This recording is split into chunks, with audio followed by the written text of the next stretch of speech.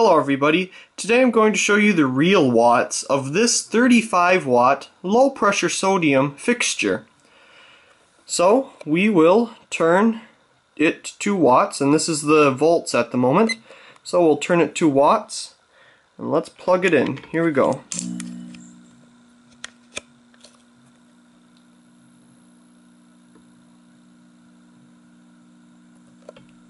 Here's the amps that it's taking at the moment.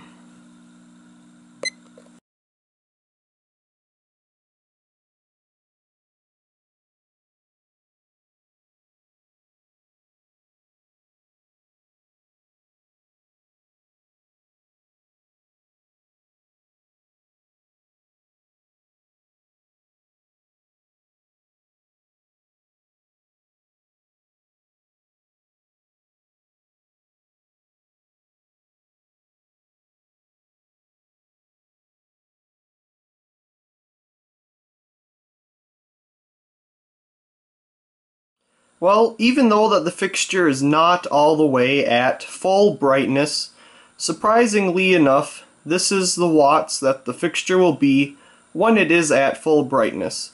So there's not much variation in the watts during the warm-up or at full brightness.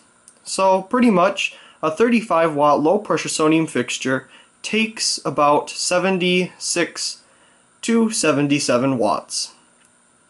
So, hope you enjoyed this video, and also please comment, rate, and subscribe.